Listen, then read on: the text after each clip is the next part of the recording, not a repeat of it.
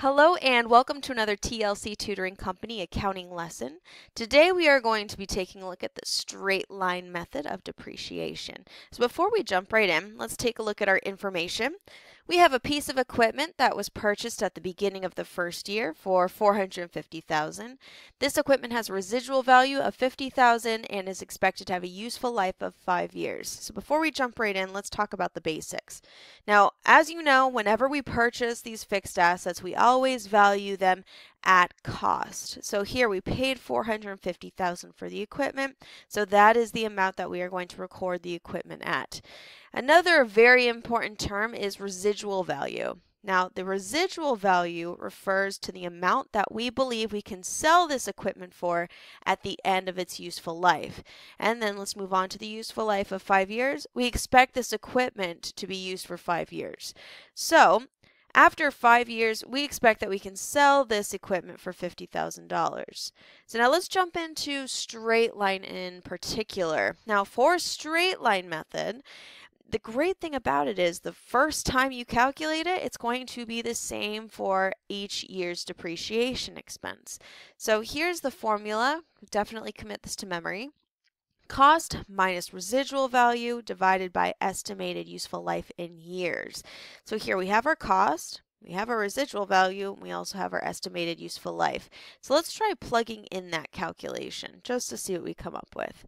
So we have $450,000 minus your residual value of $50,000, and we have estimated useful life of 5 years.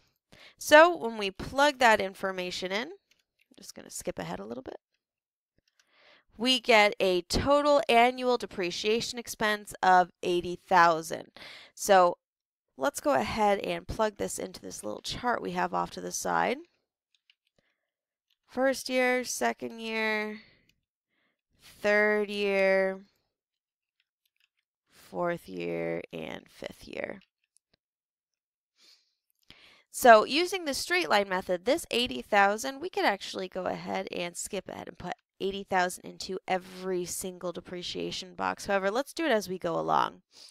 So now that we have 80,000 in depreciation expense, the first year, let's go ahead and figure out accumulated depreciation. Now keep in mind, accumulated depreciation is exactly as it sounds. It's all the depreciation you have accumulated. So after year 1, how much depreciation have we accumulated? Well, just 80,000. And then last but not least is book value. Now I highly recommend that you memorize the formula for book value because it's extremely important, not only for this method and the types of problems you are going to get for straight line, but also for other depreciation methods.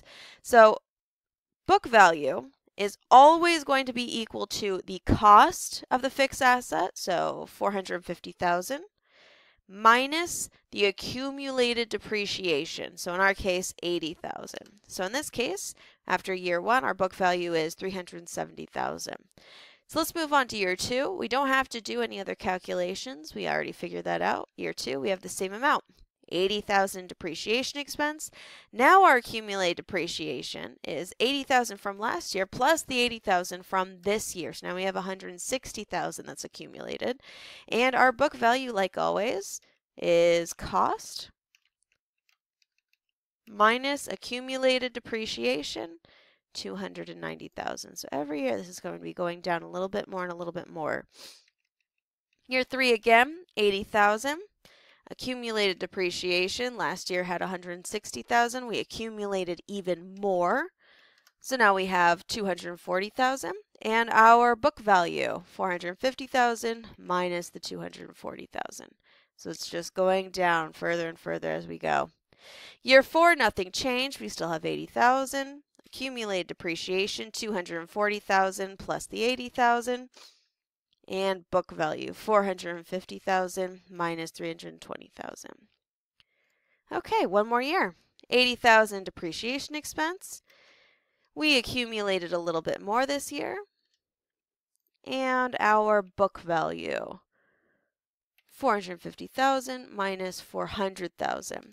Now this is an important one to check once you're done with these types of charts, because one important rule of depreciation is that we cannot depreciate past residual value. So if your book value is below your residual value, you need to go back and fix something. For straight line, that'll mean that you probably made an error somewhere. However, in some other methods, it just means that we depreciated too much. So if you see that there is a change here, go back and fix your error. When we get to double declining depreciation, we'll talk about how we could go ahead and change that last year so that our book value does not decrease below residual value. So that's really all it is for straight line.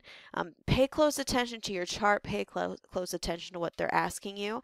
If they're asking what the depreciation year is for year 3, they're referring to depreciation expense. So that answer would just be $80,000. If they're asking what the accumulated depreciation would be after year 4, then they're looking for the accumulated depreciation balance after year 4, $320,000. So always pay attention to what the question is asking. Being able to complete the chart will only get you halfway. You also have to apply it to the question that your instructor poses to you. So keep practicing. Look for opportunities to apply this knowledge in your exercises and examples. And we'll go ahead and do units of production next. And in the meantime, happy studying.